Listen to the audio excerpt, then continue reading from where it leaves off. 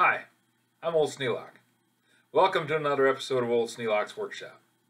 We have the side panels cut to size.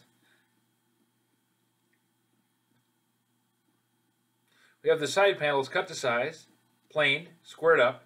We still have to cut the mortises, but before we do that, we need to rip out the cross pieces. Then we have to plane those and square the ends. Once we have those in hand, we can use those to lay out the mortises for the cross pieces. It's all one step after the other.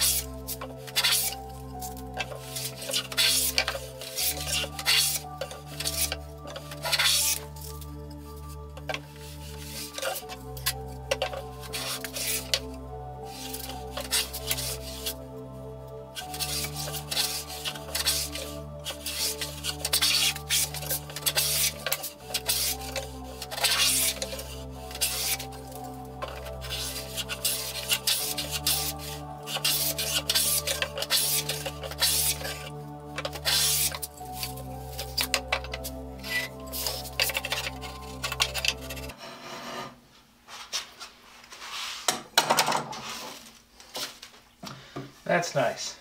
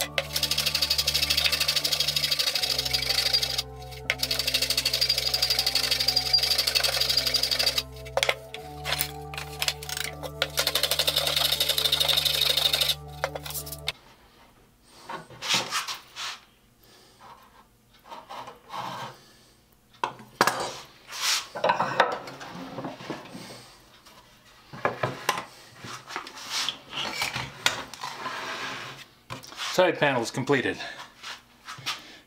Side panel is roughed out, squared up. Still have to cut the notches.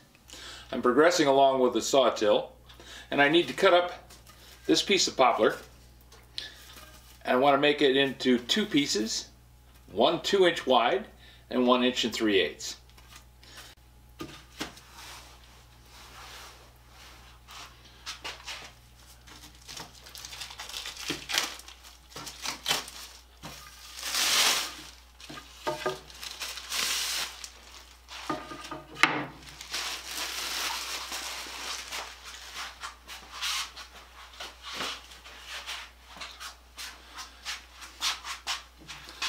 The people that I talk to about using hand saws say it's too hard. They can't cut a straight line. Well, actually, it's not as hard as you would think. If your saw is set up correctly, cutting a straight line is pretty much a given. Hi, I'm Old Sneelock. Welcome to another episode of Old Sneelock's Workshop. Still working on the sawtill, and I have cross pieces to cut today. First thing I needed to do is rip them. Now, I bought a piece of poplar that's about 3.5 inches wide, and I want to make two boards out of it. One 2 inches wide, and the other one about 1 3/8 inches. And I say about because it can go one way or the other. I'm at the point where I'm cutting this down before I make the mortises that fit into it. Rule number 1, make your boards first before you cut the mortise. You can always make this a certain size and then fit the mortise to it. If you go the other way, the only thing this can do is get smaller. It can't ever get bigger. So we're going to try ripping this down and see if we can't get it to a size that I really want it to be. Now, the thing that people tell me about ripping, they say it's very difficult to make a straight line. When you're using a circular saw cuts with the front edge and the back edge. And it's a circular saw, so that as the blade is going around, it's powered. It's always cutting. So as you're running a circular saw, you can wander that saw back and forth down that cut. When you're using a standard rip saw, like this Diston D8 with a thumb hole, this blade is about 5 inches across right here. And it's about 45 thousandths thick. So for this blade to turn, I have a slot that's 15 thousandths wider than 45 thousandths, about 60 thousandths. That's the kerf that I'm making. So I have to bend this 5 inches in 60 thousandths to make that turn. Now it'll do it. If you crank on it hard, it'll do it. But if you just let the saw run in the slot, it wants to cut straight. You have to watch where you're starting, get your line started straight, and then stay with it. If your saw is crooked, the teeth are dull, the set is wrong, you'll have a problem. But if you have a well-set saw with sharp teeth and a straight blade, it wants to cut a straight line. Now, the way I like to make a line on a part that I'm going to be cutting is I use a marking gauge. These are simple little devices that you can pick up either at a nearly new store, or you can buy them brand new on the internet. They should run you no more than 10 bucks. If you're paying more than $10, you're probably paying too much for what we're going to be doing. Of course, there's collectible ones and there's all kinds of different ones, but the one I'm looking for is the one that works. It's a simple beam in a block. The beam is adjustable. This one has a scale on the side of it. Not all of them do. You don't need a scale on the side of it. You can set it with a hand rule. I'm going to cut this board 2 inches wide. So I take my hand rule and I set, see where that sharp edge is? I set that sharp edge against the 2-inch mark, and then I just slide it up there, tighten down the screw. That's going to give me a 2-inch wide cut.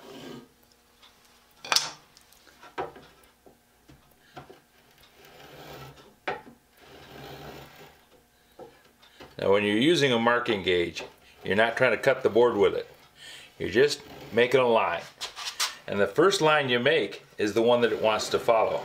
So if you go back over it, it's going to follow the same line again. If the first line is wobbly all over the place, you're going to have a hard time correcting it.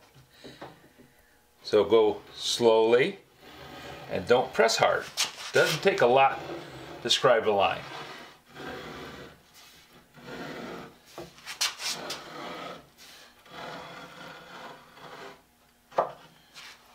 Now since what I'm after is I want to have a line that I can see, that little scribe line is hard to see.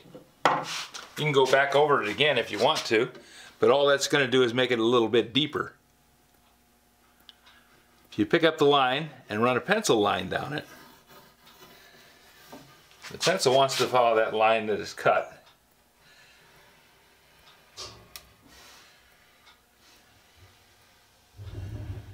And that'll make a nice, straight, solid mark down the length of the board. And you're going to veer off a little bit. Everybody makes mistakes.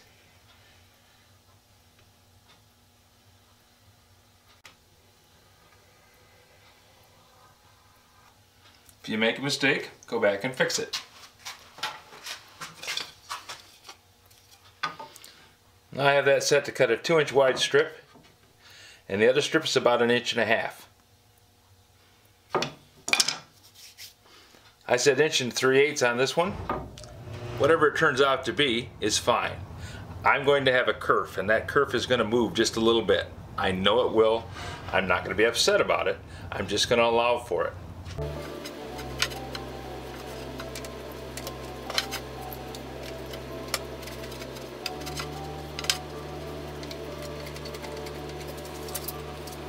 Now some guys are skilled enough at this that they put their knee on the board and rip along it, and that works out fine for them. Myself, I find it easier to clamp it to a bench. And I take my thumb and I put it against the blade and I draw the blade back. What I want to do is I want to break that edge so that I've got a little flat spot there that's going to catch at least 2 teeth. Now this is an 8 tooth per inch blade, so if I go 1/4 inch by drawing it back and get that flat spot, when I start it forward, I'm not going to dig in and it's not going to jump out of the slot.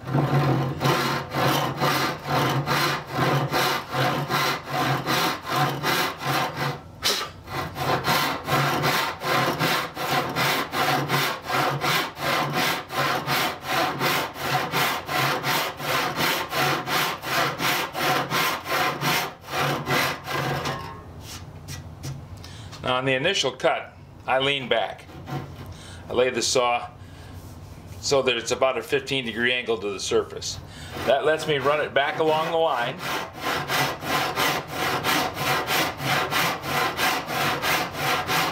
And remember how I talked about this being 5 inches wide and it's harder to make it bend because it's got 5 inches in the slot? Well, by doing this, I'm not all the way through yet, but I'm making this thing have a good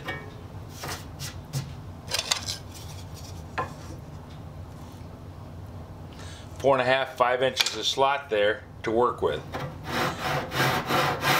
It wants to go straight. Then I just let it slowly dip down into the wood.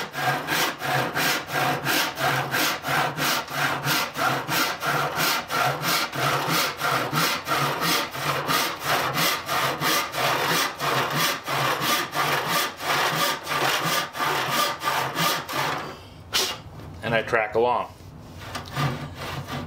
Now this initial cut, you want to make sure that you're cutting through the wood and that the blade is vertical. You don't want to have it off to one side or the other like this. You want to have it as straight up and down as you can get it. Is it going to be perfect the first time you do it? Nope. I've done this a lot. I've got a lot of practice in. I still make mistakes.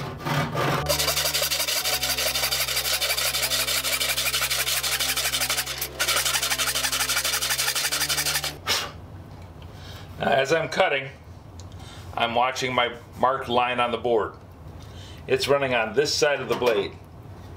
I actually like to run it on that side of the blade just because it's easier for me to see.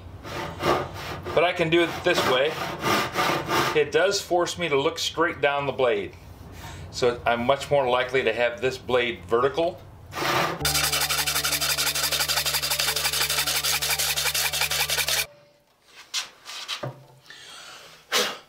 Now the other thing people say is this is so slow.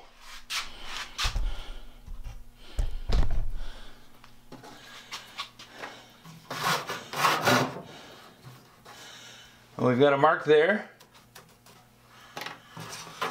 and we're going to go down here about an inch.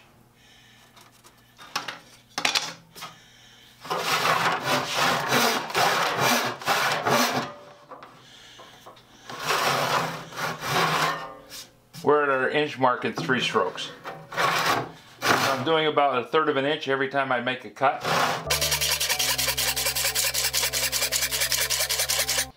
It's actually cutting pretty quickly.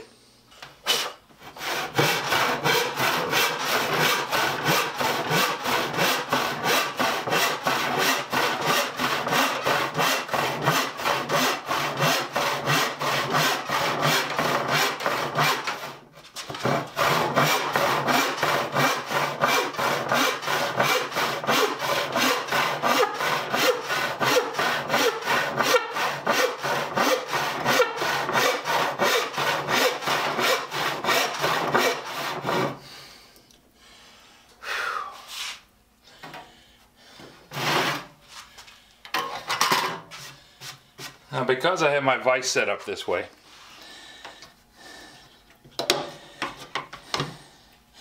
if I kept going,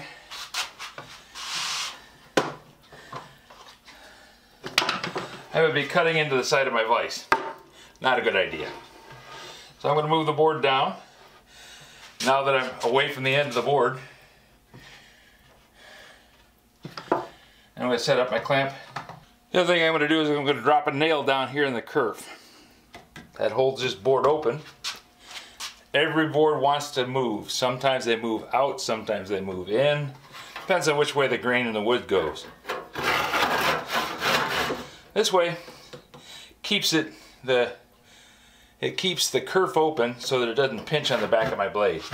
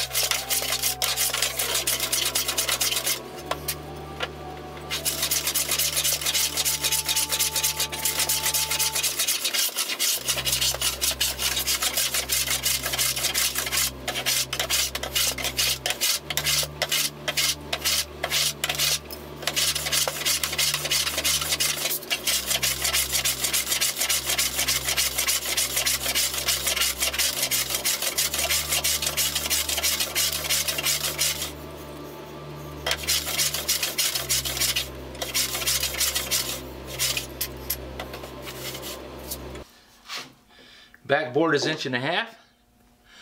That's actually very good. I was thinking I was going to be down around 1 3/8 inches, but I'm at 1.5 inches. And this front board is at 1 7/8 inches across the board.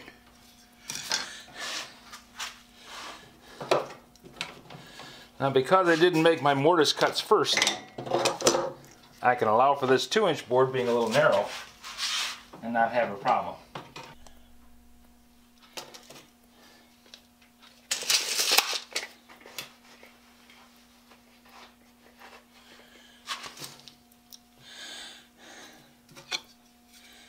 As I went back and double checked my measurements, this end is about 1/16 of an inch wider than that end.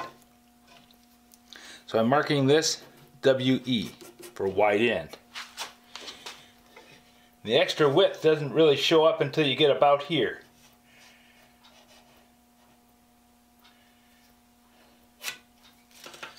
Now I have to make two 16.5 inch long pieces out of this, so that means 33 inches. If I cut from this end and mark it at 33, I know that I've got about 1.5 inches of material between the wide end and the part that I'm using. So I can mark this at 16.5 and make my cut.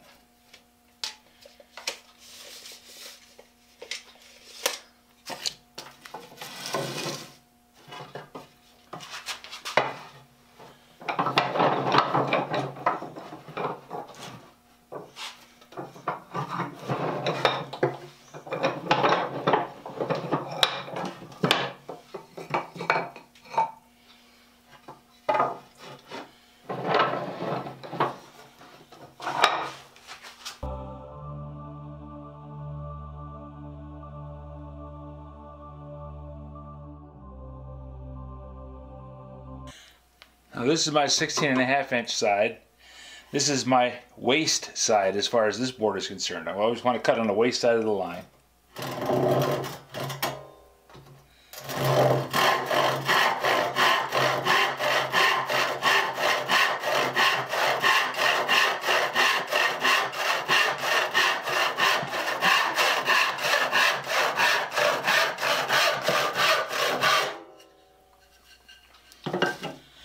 Now I could have marked out both of those and then just went ahead and cut them. 16.5 twice comes out to 33.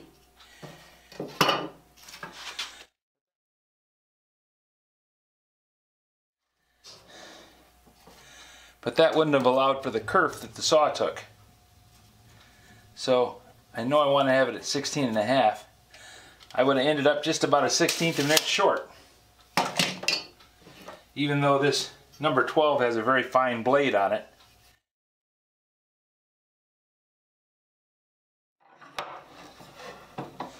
It still takes a curve.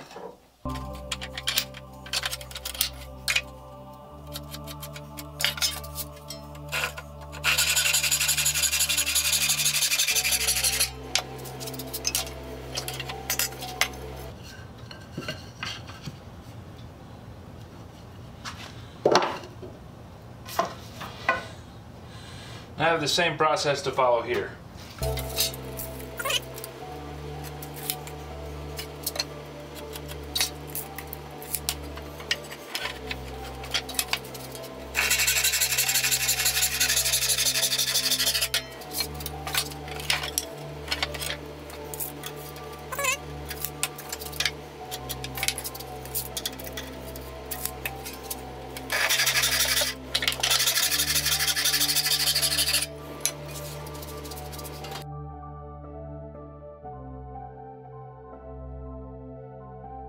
I'm going to clean out my bench, make sure I don't have any clutter in the way. Then I'm going to go on into cutting the mortises in the side panels. One of the things I wanted to mention is, if you're using a marking gauge, never leave it locked. This beam will expand and contract with changes in humidity, and it can crack this block. And just like making sure that I have the block loose on the marking gauge, I run the blade on the plane back too, so that it's not going to be below the surface. That way I won't be banging into the blade as I put it in the drawer. If you have any suggestions for a new video, questions about today's video, or any of the other videos on the channel, just drop a note in the comments. You know I read them all. Thanks for watching.